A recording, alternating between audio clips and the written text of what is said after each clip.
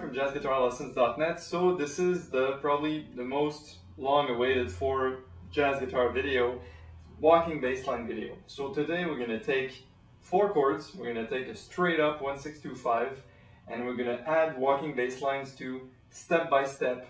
I've seen a few videos on the web which are fairly good, and I've seen books and articles written about it, but I'm trying to take an approach where you can learn this stuff as fast as possible and get you playing your own stuff with walking bass lines. So let's get going. First chord, B6, B flat 6. You can find on the PDF on the website. Second chord is G9, which plays here. The third chord is C minor 7.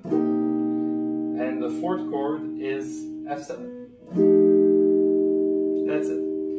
So what you want to be able to do before you add a walking bass to be able to play those chords, 2 beats each, slowly and with a good sound. You ready?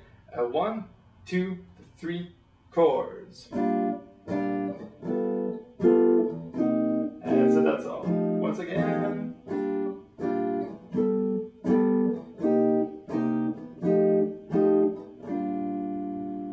So please feel free to pause this video if you want to practice this a little bit more.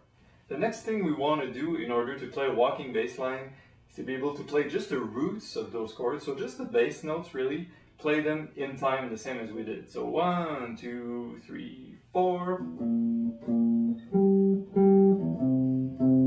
This is called example 1. There's not even a chord involved, right? Just the bass. So once again, feel free to pause the video to practice exercise 1 a few times until you get it right. So in exercise 2, we're going to take the chords and we're going to add a bass to it, but we're not walking yet. It's just like baby steps, you know, we're crawling. So as you can see in the PDF, it's you play the chord and the bass, and you play the bass right after. So simultaneously play the chord and the bass, then play the bass again.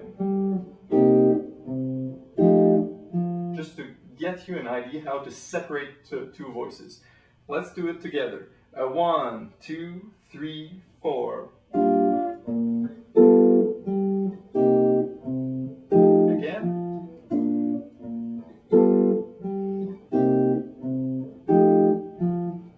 That's it. Please feel free to pause the video if you want to practice this step a little bit. In exercise 3 now, we're going to turn the heat up on you, okay? Because now we'll be separating and it'll start to sound more and more like a walking jazz guitar bass line, okay? So we're going to play a little bit of a triplet feel. You plug the bass first, and I used my fingers, but you could also use your pick. It's going to be harder with a pick because this is more like almost finger style, but not necessarily. Let's just see how you do with it. So you separate the chord like this. Bass, chord bass, and you give it a sloppy feel.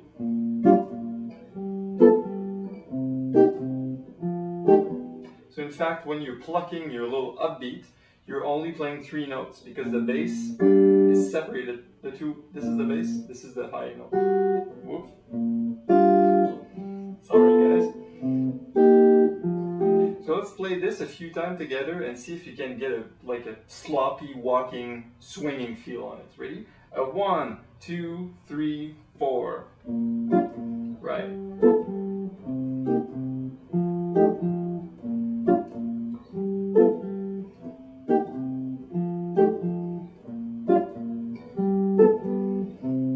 Last time.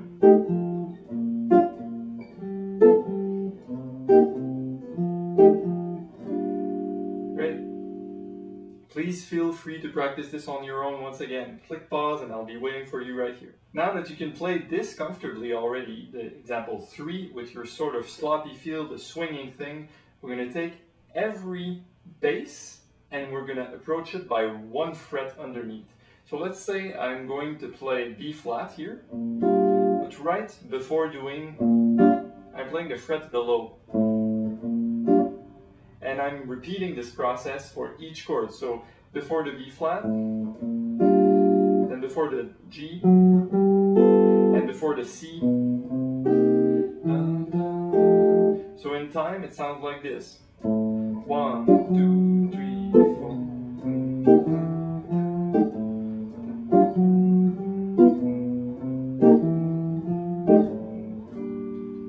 So let's do it together.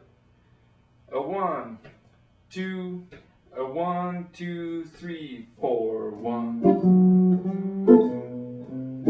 Again.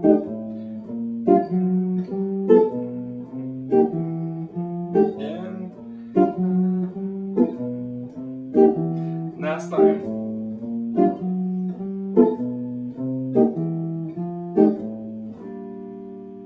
So exercise 5 is fairly easy because we're going to do the exact same thing. But instead of being from the fret below, we're going to take the fret above. So 3, 4, 1. So that's the same principle really, it's just a matter of aligning the fret. If you're having problem with example 4 regarding fingerings, what you have to keep in mind is the finger that plays the bass to the chord is the one that has to be playing the approach, right?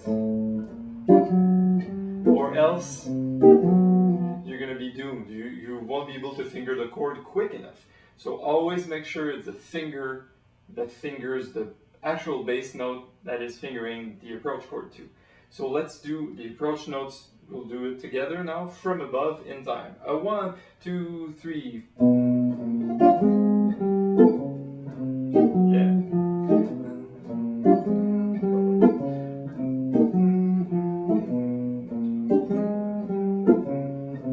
Last time. Groove.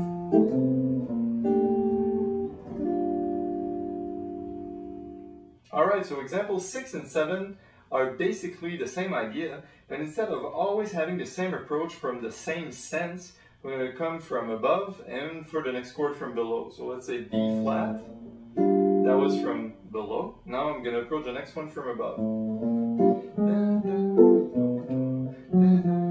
So below, above, below, above, below, and the other exercise is above, below, right? Above, below, above, below. So I'll let you practice 6 and 7 on your own because it's not a big deal.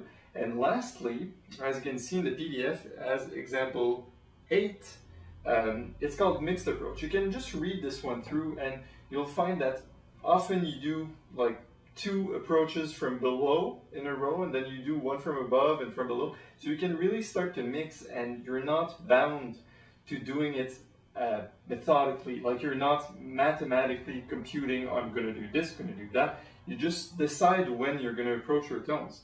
And please note, I think I wrote that in the PDF too, you have to think that approaches are, now we did chromatic approaches, only one fret, but you can also do diatonic approach, so meaning that it's scalable in a scale-wise fashion.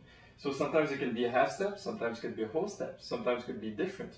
So in order to wrap things up, I've written a little blues, B-flat blues walking bass for you, and I'm going to demonstrate it once, and I'll leave you with the PDF to practice it. Let me know if you have any questions. You can post comments or send me an email as usual, and I'll see you soon on the website. Take care. 1, 2, a 1, 2, 3, 4.